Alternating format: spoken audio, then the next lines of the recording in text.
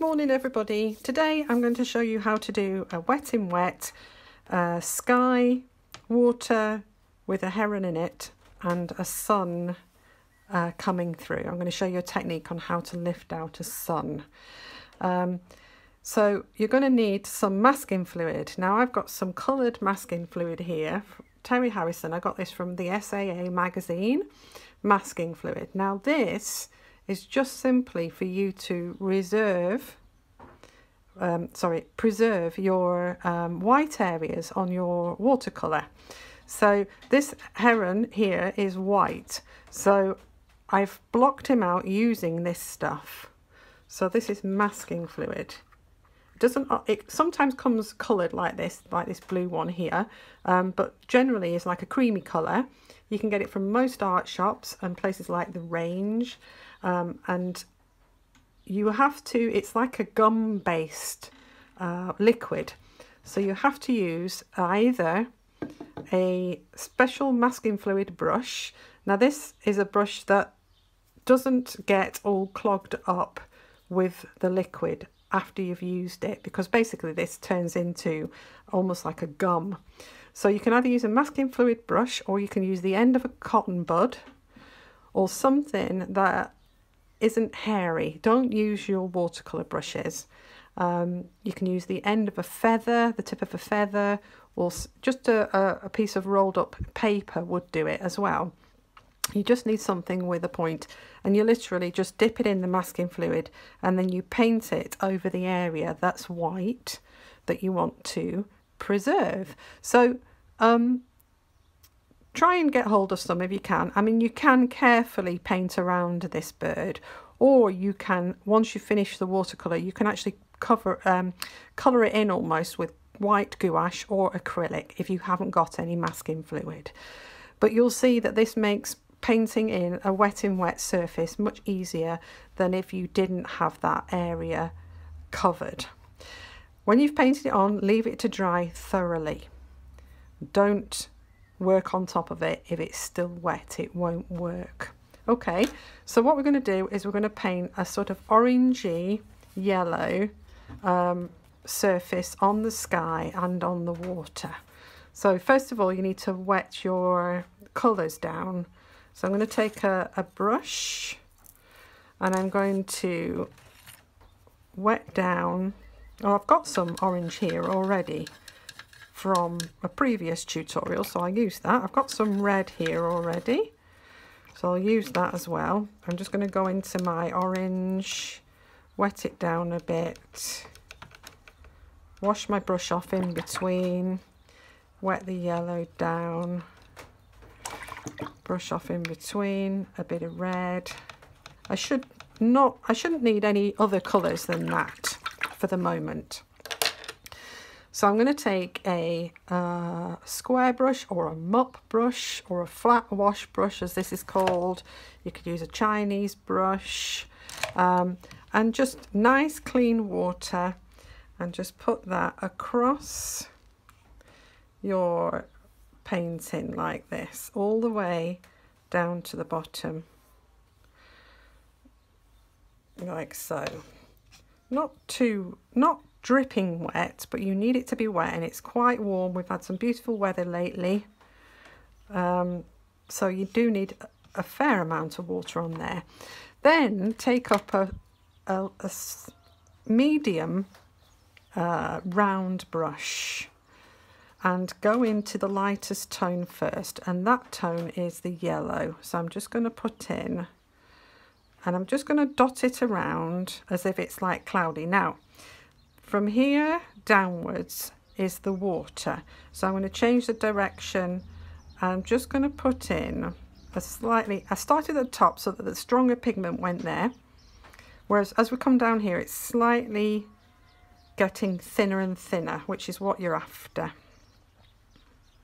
Okay, into the orange, put a bit of orange in, just to give it a little bit of extra colour. Just going to put a bit of orange along the edge, and then we're into the water again. So again, you just need it to be slightly paler.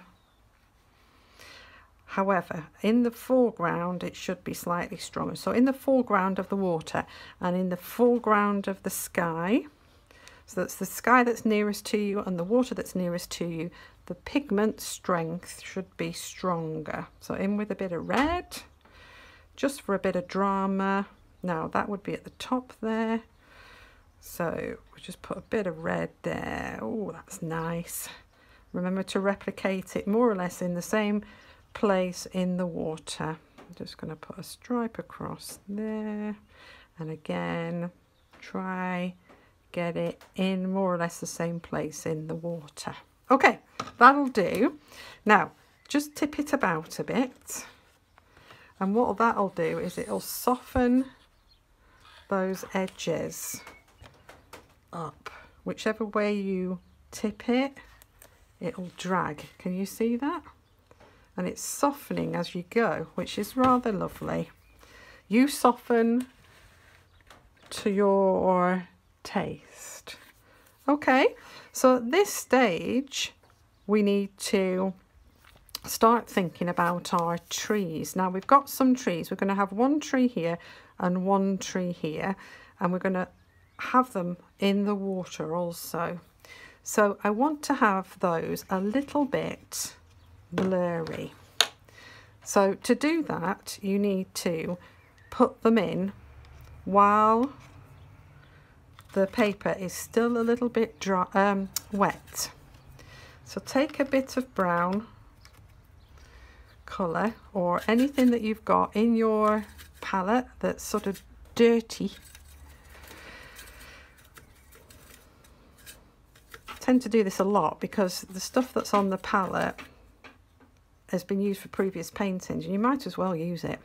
So imagine that the edge of the water in the land touches about here, and you've got some trees coming upwards. Now that on the tops of those trees there's going to be some foliage, so we're just going to put in a few dots of this sort of brown dirty colour that I've one there and one here. Now try not to form lollipops as such. You'll see what I mean when the picture's completed. And can you see that because it's wet, it's spreading out really nicely?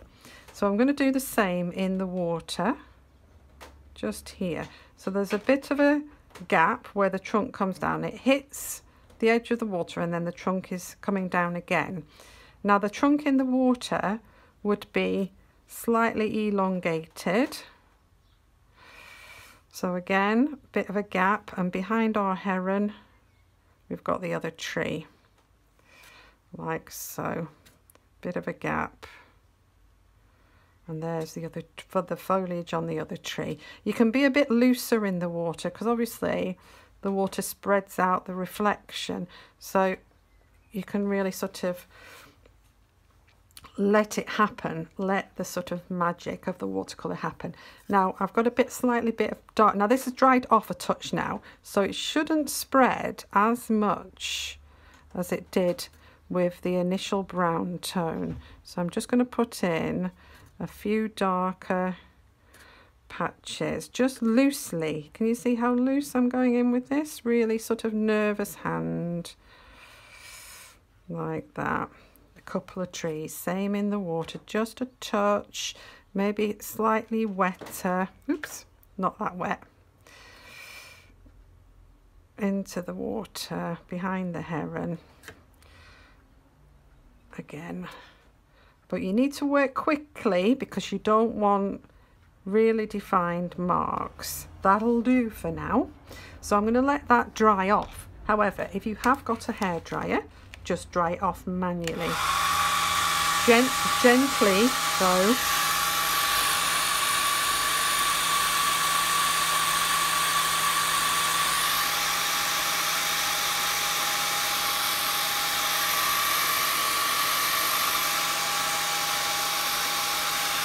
You can see how that has softened now.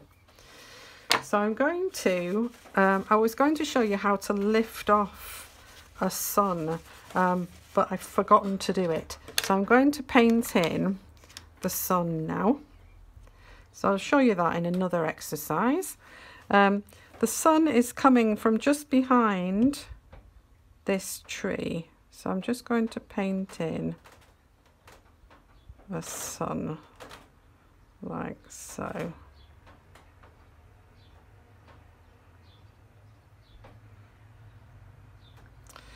And I'm going to put it in the same place in the water, but upside down, obviously.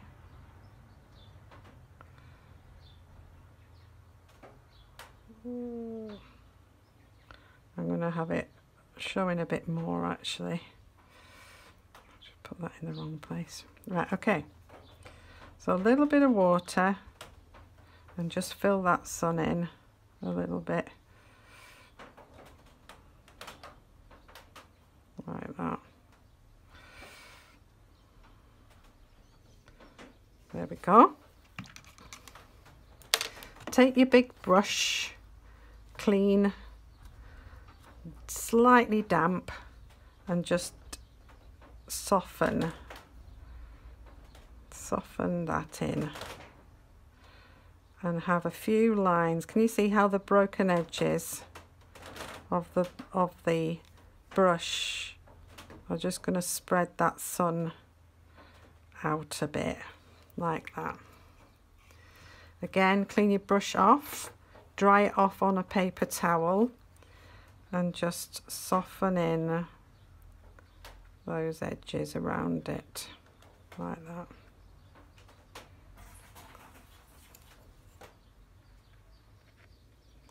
You can even drag up or out some lines like this from the edge. Obviously in the water, just spread them out a bit more. There you go, we got the sun. So I'm just going to put in now some more defined foliage. So again, because this is dry, this will look different now. And if you want to do it in green, you can. Loose marks, just using that brown tone again. Drag it out, soften some of the marks up, leave some of them hard. Just nervous hand, like so.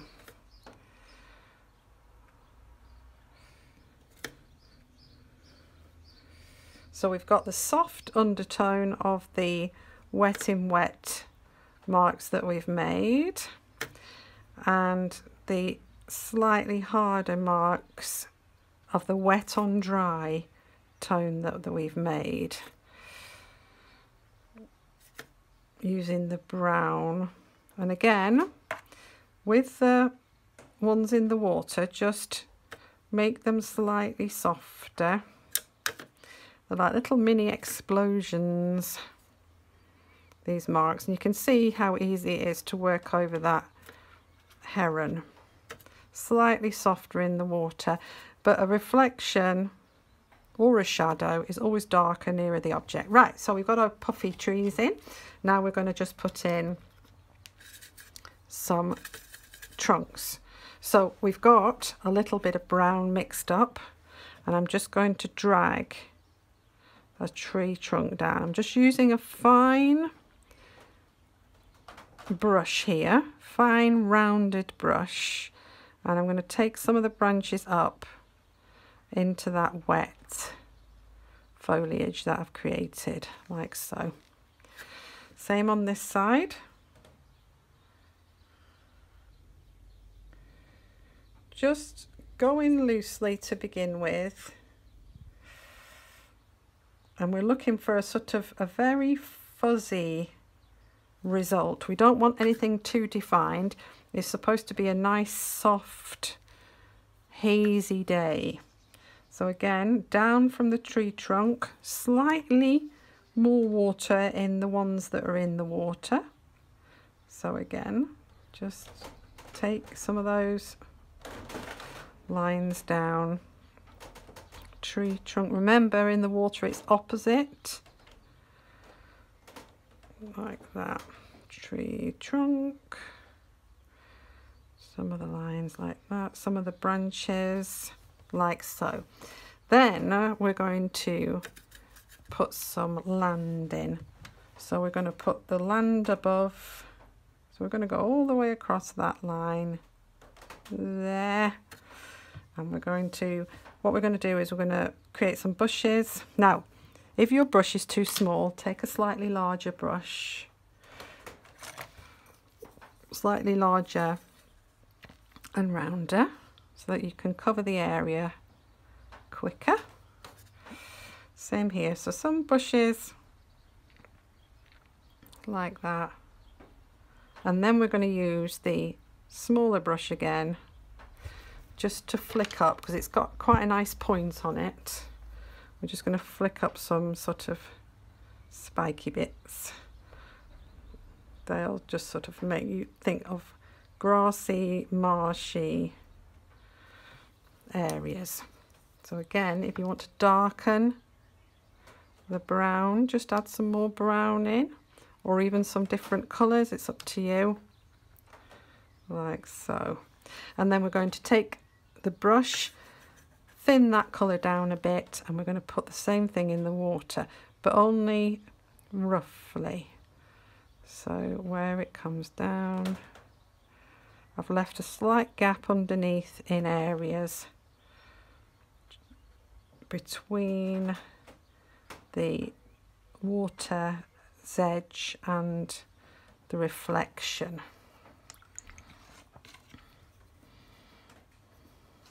You can also, with this, flick downwards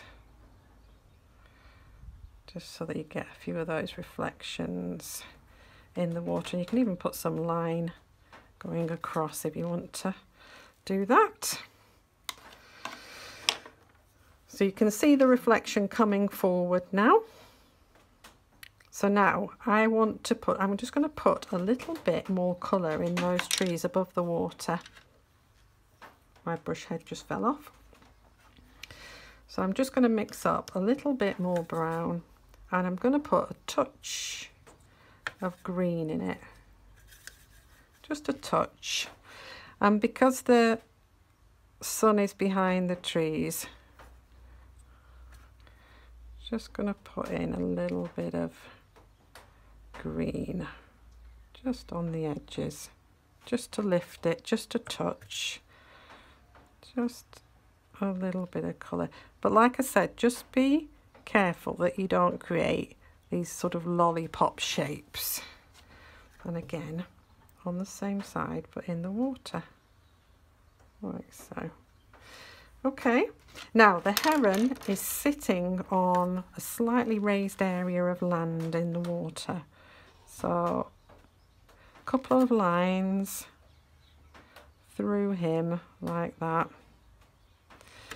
And then give one of the lines a little bit of depth, and also flick up some. Now, have I got slightly finer? You can do this with a rigger brush or a fan brush, and just put in, because he's closer to us, just put in some more defined marks like that. Even some bulrush type things would be good. So with the bulrushes, you could just put a little sort of mark. He's a long way away from us, so you don't want too much detail in that foreground area. And off the marshy bits, you would find that there would be some ripples. So just put in, using the same colours that are in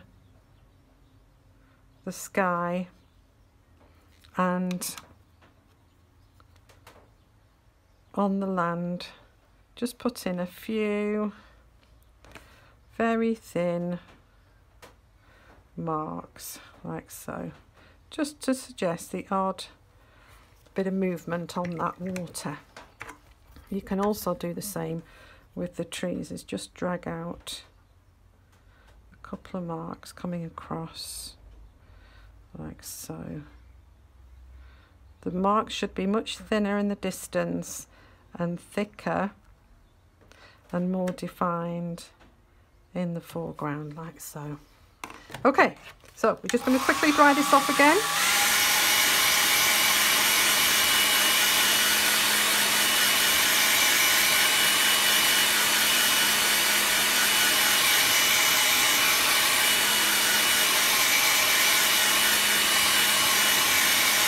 Right, that's nice and dry. So I just want to point this out. There's a little blue, what they call a bloom here, or even a cauliflower. This is where dry paint, wet paint has hit dry paper. Now, to get rid of this, all you need is a clean brush, and it needs to be dried off slightly, so it's not soaking wet. And you just literally just touch the edge of that little mark.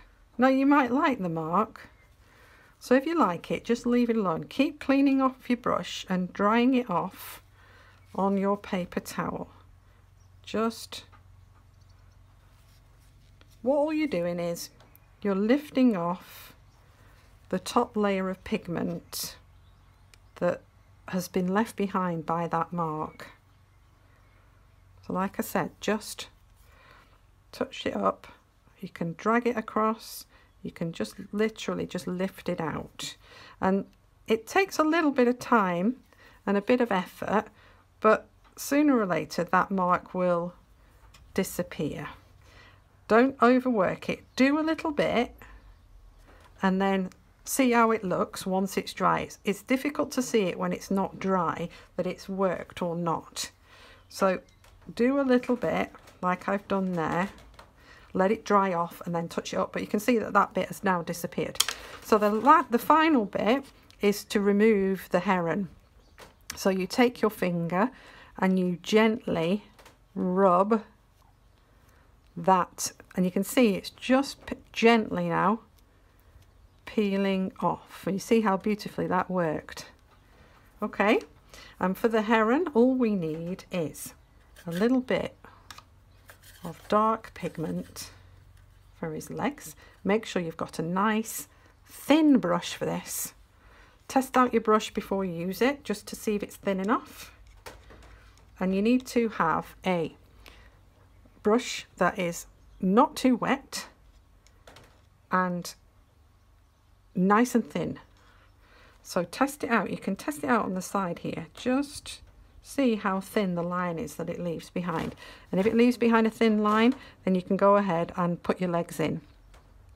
So if you feel like you need to put in a mark with a pencil before you touch this, then do so. So we've got one leg there and one leg there. You can even put it in with a pencil if you'd rather. Try not to use a pen. You'll never find a pen that's thin enough to do those marks. And a beak. So again, you need a steady hand for this. Put in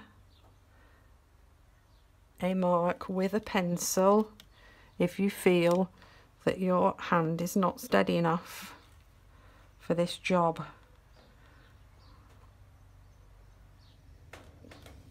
I'm going to leave that, that looks lovely. Right, so I'm going to put slightly, wash brush off, bit of dirty paint. I'm just going to put the suggestion of a wing, maybe a bit darker than that, a wing on him. So like that. A little bit of a shadow just under his cheek and along the inside of his neck. Can you see that? Like that. And then you need a the smallest of dots for an eye. And again, your hand is not steady enough. I think they also have a slight sort of feathery bit on the back of their heads. So I'm just going to put in a little mark there as well. Right, where he's standing, he needs a mark, because obviously he's creating some ripples, even though he's trying to stay as still as possible, because he's probably hunting for frogs and fish. But just put in the suggestion of a shadow coming off the bottom of his legs. Right, so there we go. Lovely little heron in a wet sky and water. I'm going to just peel this off so you can see it without the masking tape on it. You can add more detail in if you fancy it. If you want to put more reeds on, more trees, a few clouds in the sky, then please do so. Oop. Be careful with this masking tape. It does, if it's a bit over sticky, it will bring up some of your paper. There we go. Okay, enjoy. Have a go. Send me some pictures. Subscribe, comment, ask me questions, and I will see you again. Thanks for watching.